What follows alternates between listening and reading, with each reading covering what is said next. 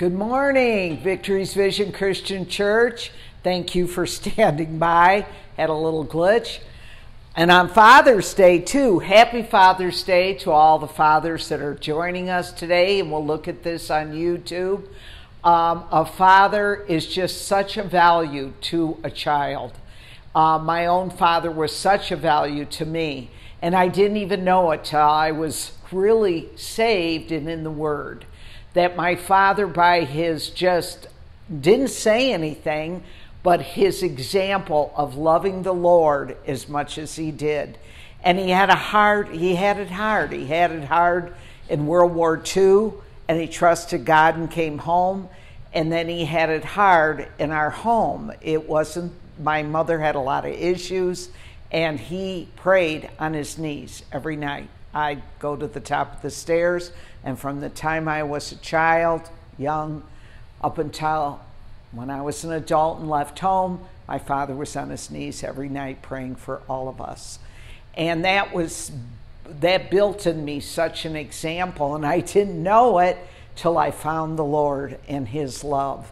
That my father loved us, and he wanted the best for us, like all fathers do. And so, unfortunately, we don't all have good fathers, or we have absent fathers, but there's other mentors in our life. And the best father, of course, is Father God. And he is such a joy for me. He's a friend, he's a comforter. And if you get in the Word, he'll give you wisdom, he'll give you discernment, especially if you're a young person, because you might be hanging around the wrong crowd and you don't even know it. They don't want the best for you. God, the Father, wants the best just like your earthly father does. And do they make mistakes? Yes, our earthly fathers do. And but just like them and us, God is unconditional with his love. Today's talk is the value of a father's love. So valuable. And here's the scripture. As the Father has loved me, that's Jesus talking, so have I loved you. Remain in my love. John 15:9. I don't know, it's just emotional. Father's Day.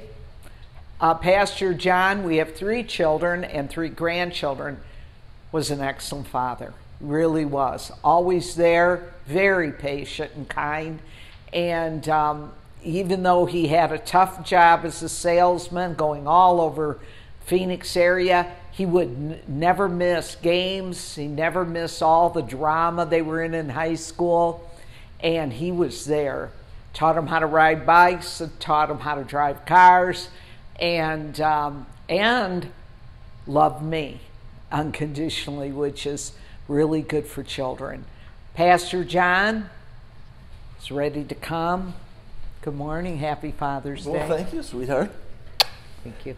Good morning to Victory's Vision Christian Church. We want to teach you today, and we want to share about the love of God, the love of the Father. A father should be an example to his children, and that love should come from God himself to the Father, to the children.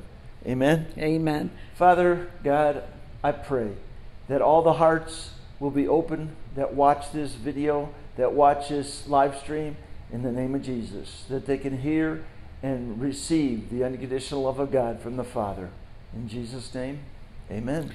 Amen. I want to remind you to go to victoriesvision.org. We have PayPal on there. And if you love these teachings, they lift you up.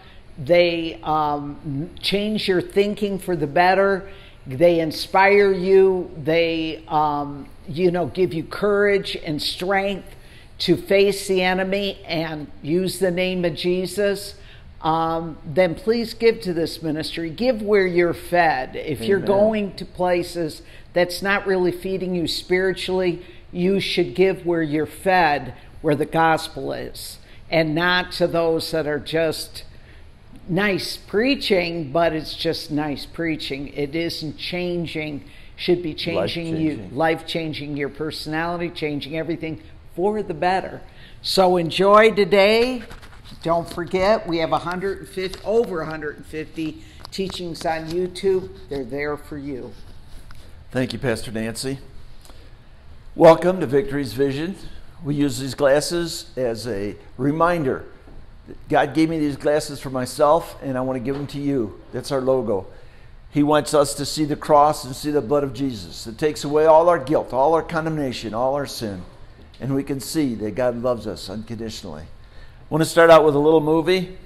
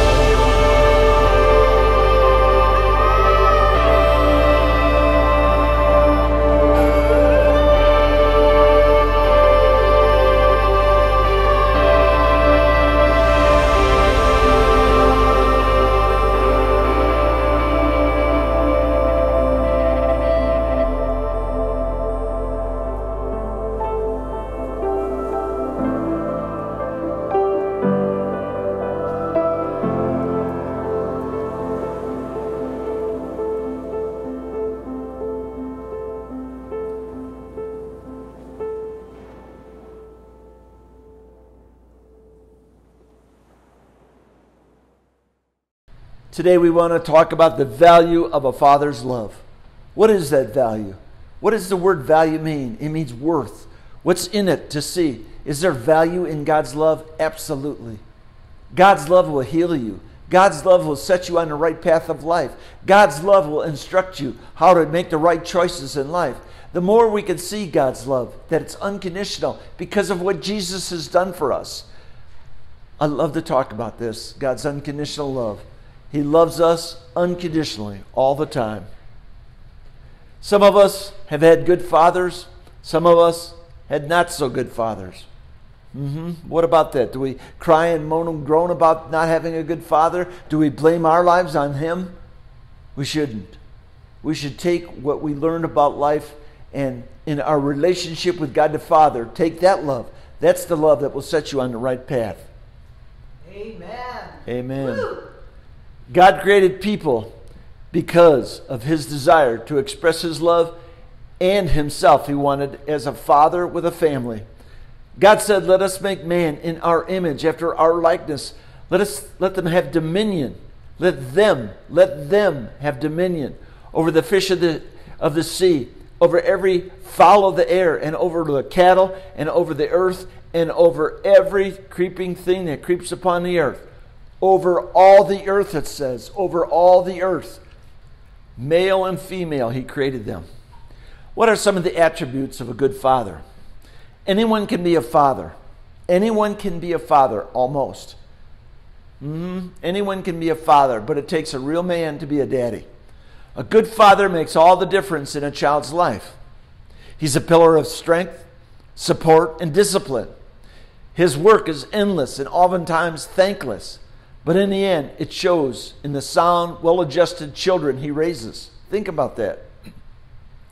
Attributes of a good father should model and teach us to stand for and to believe in ourselves and our dreams. He should inspire us to never give up and to muster the strength to face our fears with courage. Face our fears with courage. That's what your dad should teach you. That's what God teaches us. Face your fears and you can overcome them with faith in God's unconditional love. A good father should be a model and energize a strength and healthy sense of self-image. A healthy sense of self-image. How many people do we meet all the time in this world that have a bad self-image? Lots of people. Especially, even Christians I see. Their self-image is like down. They don't think that they're good enough for God to love them. They don't think that they just don't have the right knowledge. God loves you unconditionally. He cares about you. He wants the best for you. He wants a good father should model and energize a strong and healthy self-image and a strong determination to make things happen. What does that mean, Pastor John, huh? God wants us to be intimate with Him like a father and his children. God wants us to be intimate with Him. The more intimate you are with God, the better your life will be. Too many people, they don't want to be intimate with God because they're afraid of God. They have wrong information about God. They think God is a judging, hard God, and He's not. His mercy endures forever. Come boldly to the throne of grace for mercy and help in a time of need. That's what it says. Come boldly. He knows that in the flesh we can't be perfect. We're going to do wrong stuff. And that's why He sent Jesus to pay the price for that. So we don't get under guilt. Because we're faith beings. And when we get under guilt, what are you going to do? You're going to condemn yourself by faith. And it's going to have an effect on you. God wants us to be intimate with Him like a father and his children, so we can be a partaker of His divine nature. God wants us to be a partaker of His nature, a divine nature. What does that mean? We're created in His image and likeness. The enemy stole that from mankind in the Garden of Eden, lied to them, and they believed it. And they ate of that tree, and they shouldn't have. The tree of the knowledge of good and evil, or right and wrong, and it put a standard in their life that they couldn't fulfill. And God had to end that standard with Jesus on the cross. The cross represents that tree. And when it was ended, Jesus said, "It's finished, it's finished." And He paid the price for it in full. And when He died, we died, if we accept that. And when He was risen from the dead, we were risen from the dead. That's what born again really means. You're born now of the Spirit of God. And God only sees you when you accept that Jesus paid the price for all your sins and He died for them. And you're to reckon yourself to be dead unto sin, dead unto that old nature, dead unto that old acting. You're not under that standard no more. You're just to live by faith in what the cross has done for you. Live by faith in what the love of God can do for you. Mm-hmm. Amen. So we can be a partaker of His divine nature, according as His divine power hath given unto us all things. His divine power has given us all things that pertain unto life and godliness through the knowledge of Him that hath called us to glory and virtue. Pastor John, what about that scripture which says He'll share His glory with no one? Whoa, wait a minute here. Is that a contradiction in the Bible? No, it is not. You died. And when you're born again, you're joined to the Lord. He that is joined to the Lord is one spirit. It's in Corinthians. The Father sees you. He sees Jesus. You entered into the glory of God by being in Christ, and Christ in you. Read it in Peter. It's also, you've been called and you've stepped into the glory of God. You believe it? Some of you don't believe that because you're stuck under the knowledge of the old law. You're stuck in that knowledge. It says that you're renewed in knowledge. Through the knowledge, it says, according as His divine power has given unto us all things that pertain unto life and godliness, through the knowledge of Him that has called us to glory and virtue, whereby are given unto us exceeding great and precious promises, that by these you might be a partaker of the divine nature. The promises of God will put you in God's nature. What's a nature? His personality, His attributes, everything that God is. He's taking you under Him under his self and put you in Christ, in Jesus. Shocking to some of us because we've never heard it before, but we've heard it. You got to study it. What does it mean to be in Christ? He that is joined to the Lord is one spirit. That's what it means. He who knew no sin became sin that we may be the righteousness of God in Christ. That you might be a partaker of the divine nature, having escaped the corruption that is in the world through lust or your feelings. 2 Peter 1, 3 through 4. What does that all mean? It means God has called you. Behold, what manner of love the Father has bestowed on us, that we should be called the children of God. Let me say that again. Behold, take a closer look. Get your mind focused on this. Take a closer look. What manner of love the Father God has bestowed on us, that we should be called the children of God. You're a child of God if you're in Christ. Think of what that means. You're just not a piece of junk anymore. That old junk died. You're a brand new creation in Christ. 1 John 3:1. That's what it means. That's what it's saying. God has a plan and a purpose for all of us, but will not be fulfill it until we see, understand, and abide in his perfect love. Let me say that again. God has a plan and a purpose for every human being, but those people will not see it until it's fulfilled when we understand and abide in his perfect love. You can be saved and be a Christian and not believe the love of God because you have no knowledge of it. When you get that knowledge, it's going to open up things to you.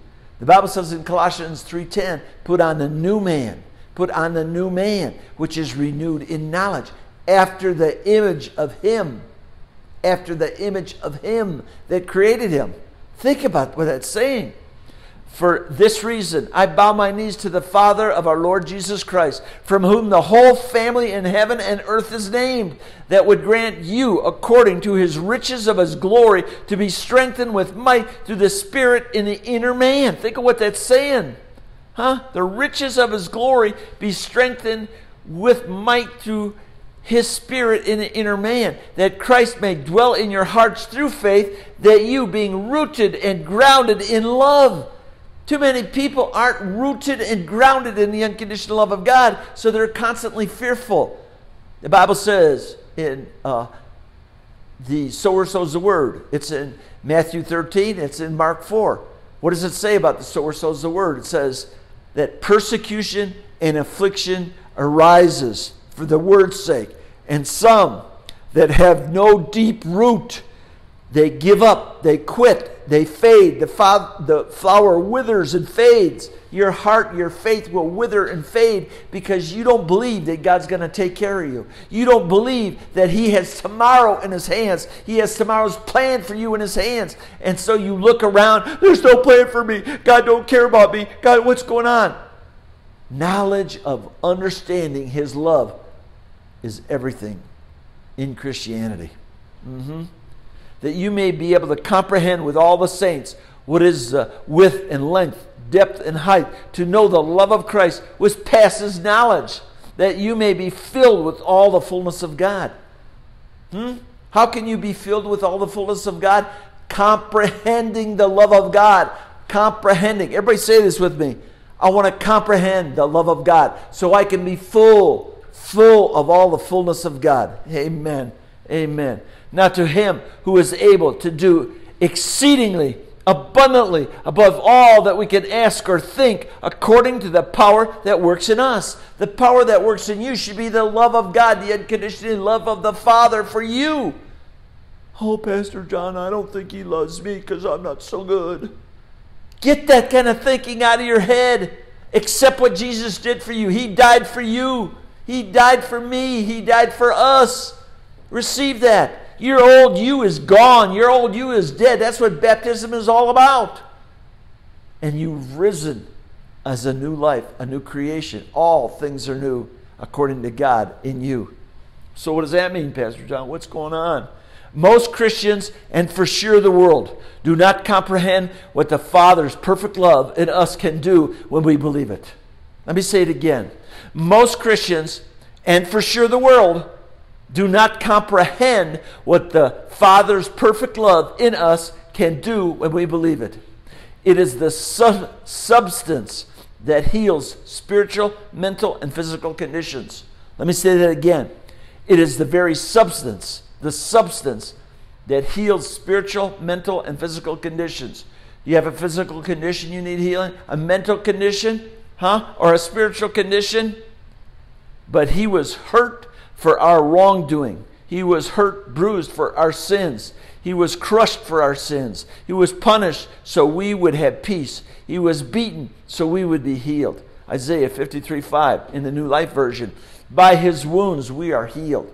By his wounds we are healed. By his wounds we are healed.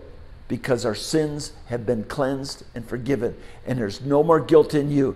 The guiltier you are, the more faith you have against yourself. Stop the condemnation. Stop the condemnation. What does all this mean, Perfect love casts out fear. So God is perfect love. God is perfect love. God is perfect love. Remember that. Wants you delivered by his grace, which is perfect love, when you are in trouble. God wants you delivered when you're in trouble. And he wants to use perfect love for you. Perfect love casts out fear. So God is perfect love, wants you delivered by his grace. Perfect love. When you're in trouble. There is no fear in love, but perfect love casts fear out, because fear involves torment. But he who fears has not been made perfect in love, in understanding of God's unconditional love. There's nothing more powerful than the love of God. That's where healing power comes for your spirit man, your physical man, your mental part. It comes from the unconditional love of God. Look at this little guy. He's believing the love of God, of his Father, God. Our faith is made effectual by understanding the Father's love as a perfect, unconditional love, and to understand all its value. You got to understand the value of what is in God's love. All things. All things.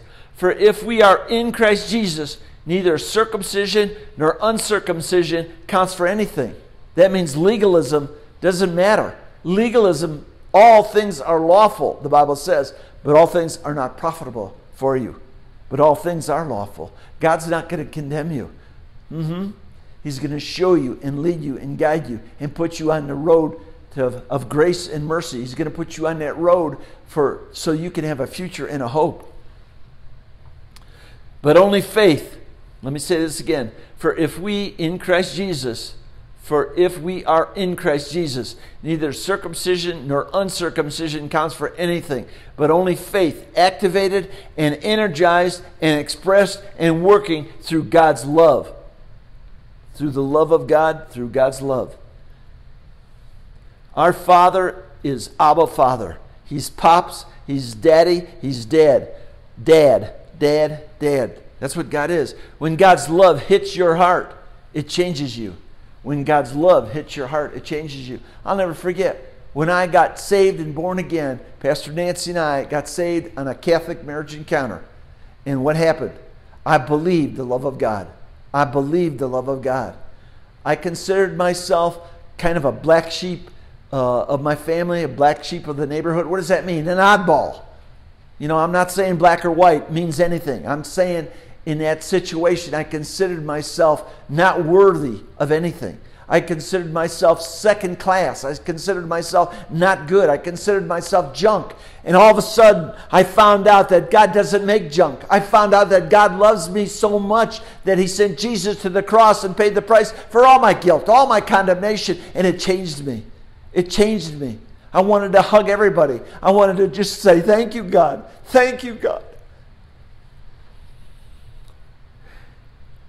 I guess my heart's grieved for the people that can't see that. Why? Why can't they see that? Because they look at themselves naturally. Don't look at yourself naturally no more, but see who you are and what you can have in Christ, which is God's unconditional love. The perfect Father, God, our God, a father of the fatherless, a defender of widows. Is God in His holy habitation? Defender? Yes. Is He a father to the fatherless? Yes. That's what it says in Psalm 68:5.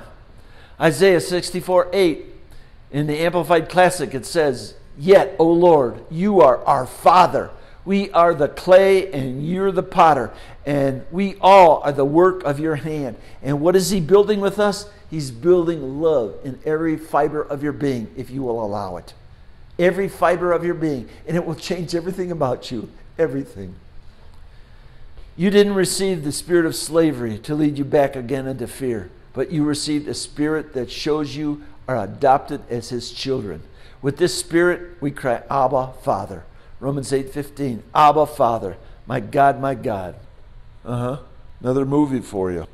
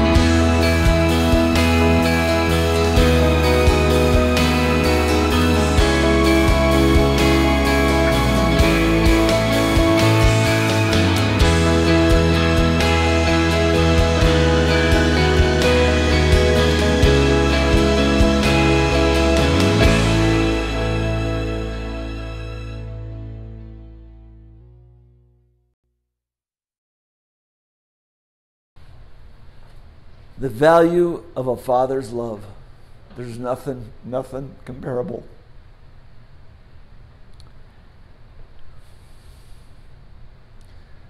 I grew up with stepfathers. I grew up with a father that I only saw once or twice a year, but I knew he loved me. He showed it many times. You know, sometimes we have a father that isn't our biological father. Some are good, some are bad. But what I want to tell everybody is, those that were bad, let it go. Don't blame them for your life, because you have a God, Father God, that will love you and make up so much in your life that you won't contain your love. What will happen is your heart will seem like it's going to burst, because that love from God is so great. But all you got to do is see it. Let it in. Let it in. It'll change everything in your life and make it for good. There's nothing that we can compare to that unconditional love from God. There's people, even religious people, Sometimes Christians will say, oh, God's love is not unconditional. It's conditional. You got to do this, you got to do that, you got to do this, you got to do that. There's a time in my life that I felt that love so strong, and I didn't even know what was happening.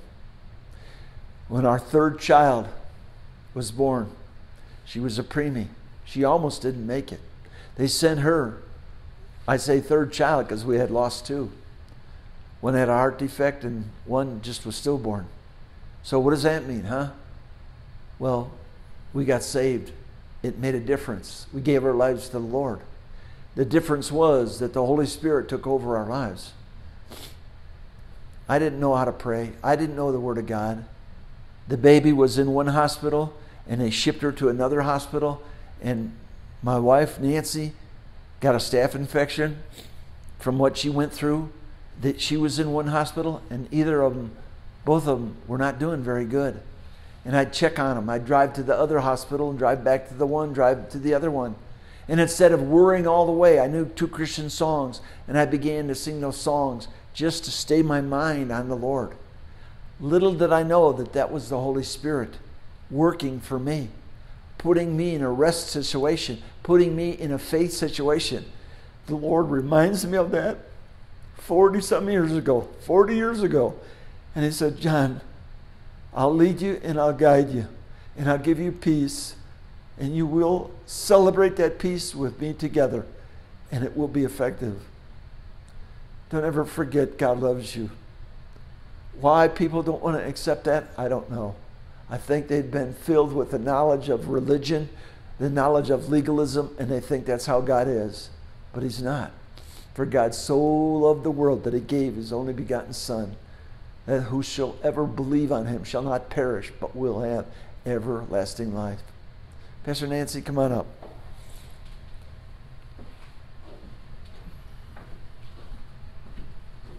Excellent. I'm emotional. I know. The greatest fathers are the ones that love the Lord. My father was one of them. He absolutely adored God. He just loved to pray, and he loved to go to church.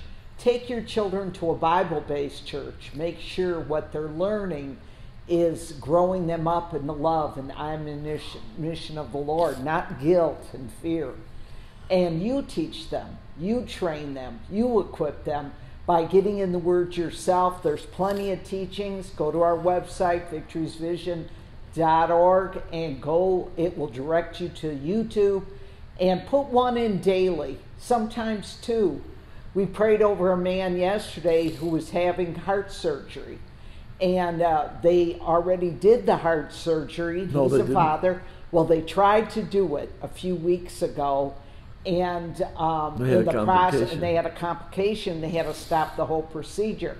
So waiting all this time has kind of increased his fear a little bit.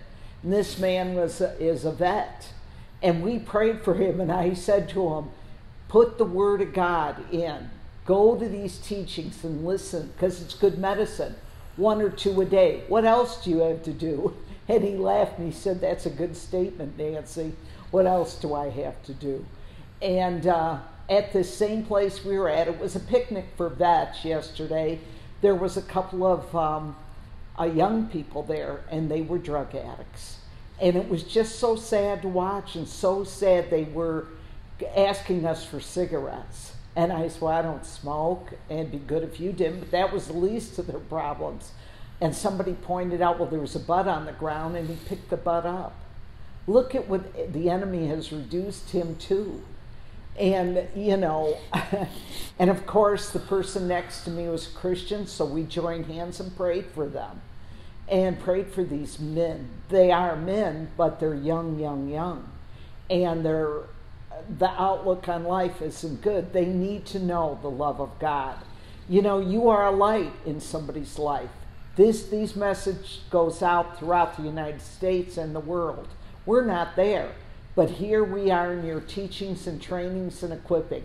Once you get hold of this, it changes gold. Everything. It's gold. Everything.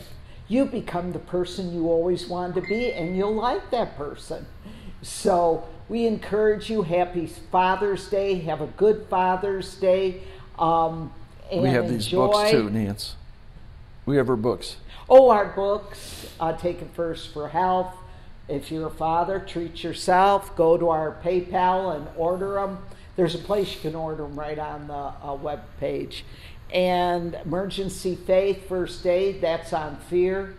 And it's excellent. And then the 5 L's of love. 5 L's of love. And receive the love of God, and you can love your spouse. He's such a good dad. When our kids got sick, we had a couple that the enemy actually tried to take from us. And he knew how to pray. He knew how to take his authority. He knew how to calm the situation. What a great dad that knows that knowledge and acts on it. Please don't be just a hearer of the word, be a doer and give it out to others. We want you to have a great Father's Day. We love you. We'll see you next week. In between time, listen to us on YouTube. Great teachings. Amen. God bless.